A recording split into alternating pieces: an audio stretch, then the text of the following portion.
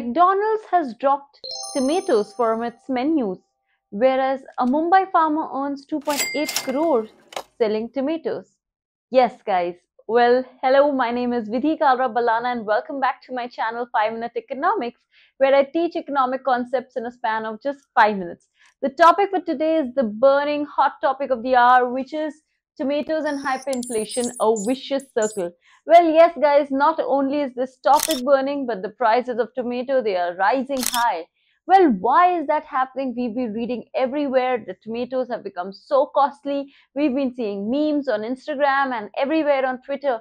So what is the cause of this rising price? What has led to the rising price of these essential tomatoes, and what can be done to get them back to normalcy?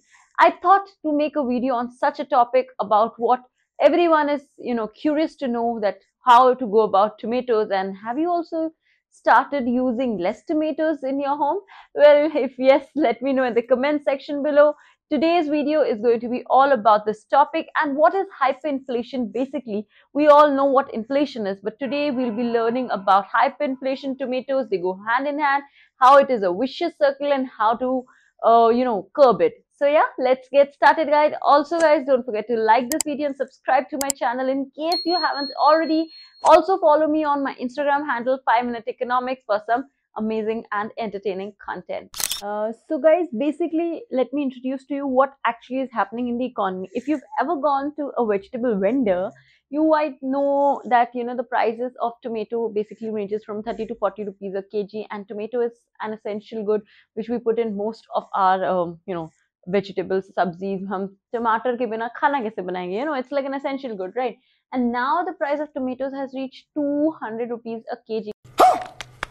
Can you imagine, like 1 kg tomato costs 200 rupees? A bare necessity which we put in all our dishes has increased the price so much. So what is this happening? Basically, guys, this is known as like hyperinflation. What is happening in tomatoes? The inflation, if you know, guys, what it is actually a gradual increase in the price over a period of time.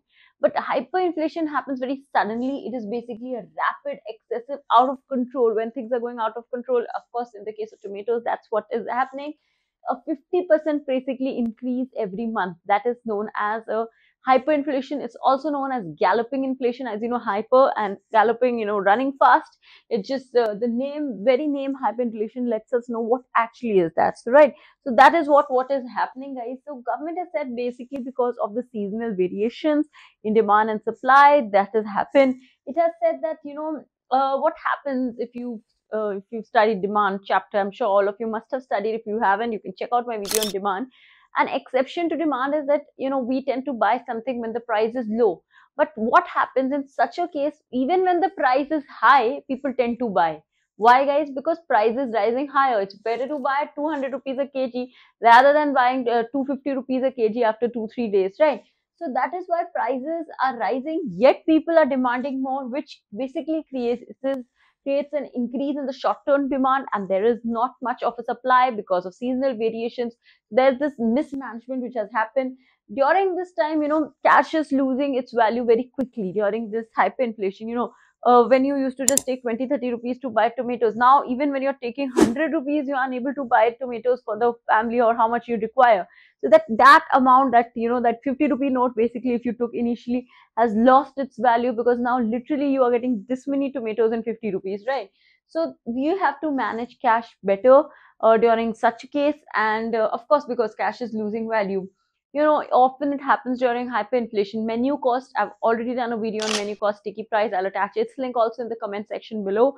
So what happens is, menu cost basically is the cost to change the menu, in short, I'm telling you, of the restaurant.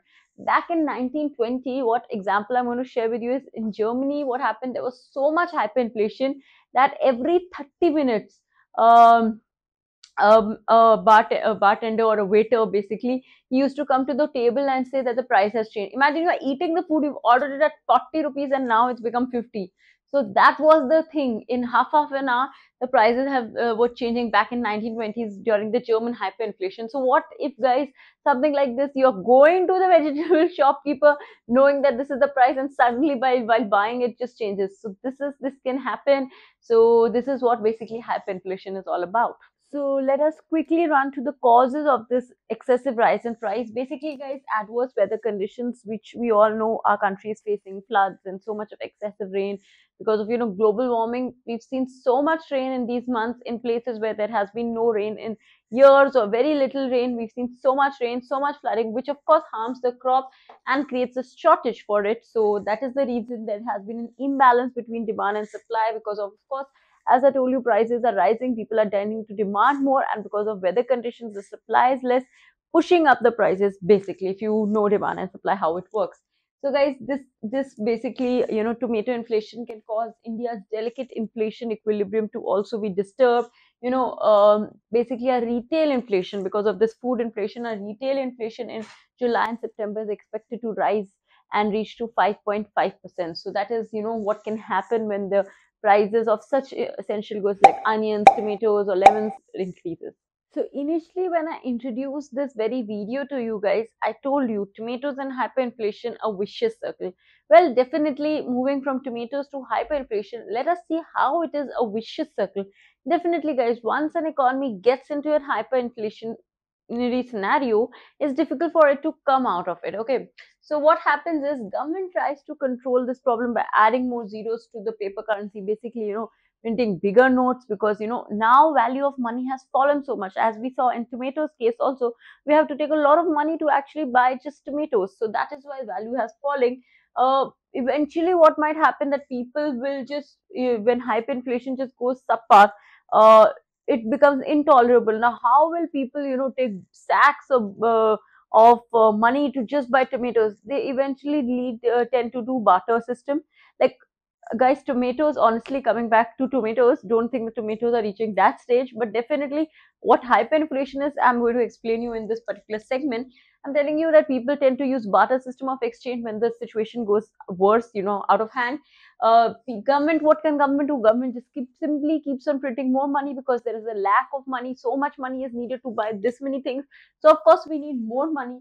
And what happens is, like as I told you, it's a vicious circle. During hyperinflation, our tax system gets also affected. What happens, because value of money is changing so frequently, so constantly, and tax system, the time when tax is levied, by the time the money is collected, the value of money changes. So government tends to suffer, and this might happen at hyperinflation when a government has inadequate tax system, due to which it prints more money. So if you don't have a good tax system, of course you will need more money to cater to it. What will happen is that when government is facing any debt, facing any shortage, it tends to print more money, right? That is the thing. When government can borrow, if it's unable to borrow, it will print more. RBI or any other country, they will ask their bank to do that. Now rapid money will basically, more money will lead to hyperinflation. Hyperinflation basically leads to a budget deficit, which, if there's a government is facing a budget deficit, it will further lead to more printing. So this is a vicious circle which I had spoken about, that more money print karne se solution nahi nikalta hai. That is not the solution we expect. Of course, when government is facing I'm sorry, any deficits, it tends to do that. And getting more currency in the economy is also not good because it's leading to hyperinflation. Price of everything is rising. So this is basically, price of everything is rising, they will print more currency. So it is a circle which keeps on going, keeps on going. And there is one way to actually just completely end hyperinflation when it's actually reached that stage. Back in 2009, Zimbabwe had done that. They had replaced their currency. They had stopped the usage of their money, their currency. Basically, they said now this currency won't be used, USD will be used, and that is how they got the economy back into functioning. But that is an extreme scenario. Don't worry, India is definitely not going to face that.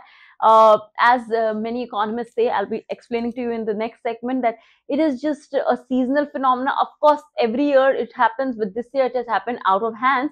But it won't lead to a situation like, like we have to change the currency or something like that.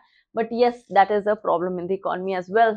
So lastly, guys, what do economists and other APMMC members have to say? They basically say that it is because of rains and floods, and rains in Uttarakhand and Himachal especially, the cause of such rising prices. It's a seasonal phenomena. It will settle down, and it's not something one should worry that much.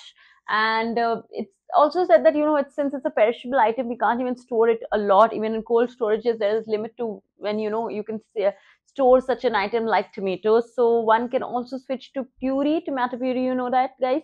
It's basically if you can use a processed version of tomatoes, if not fresh tomatoes, people can use that. And APMC members also say that, government should reduce the taxes on tomato puree from 12 to 5%. So all these things can be done, and this is all what about tomatoes, hyperinflation, vicious circle is all about, guys. I hope you could gain some knowledge about this topic from my very video, and I'll see you in the next video pretty soon.